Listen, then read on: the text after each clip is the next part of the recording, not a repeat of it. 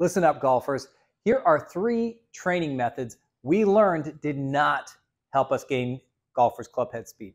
First one is single leg work. So anything where we're standing on a single leg, maybe trying to squat, lower body exercises may help the balance, but it wasn't a direct predictor of club head speed. Number 2 is going to be your single arm work, pulling, pushing, rowing.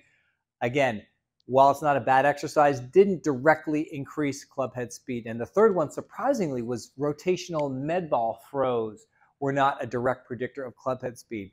So far, the only significant predictors that we've found of club head speed are going to be your vertical jump, which is going to be tied into your 2-legged squat, whether it's a goblet squat or a barbell squat, and your horizontal push pass.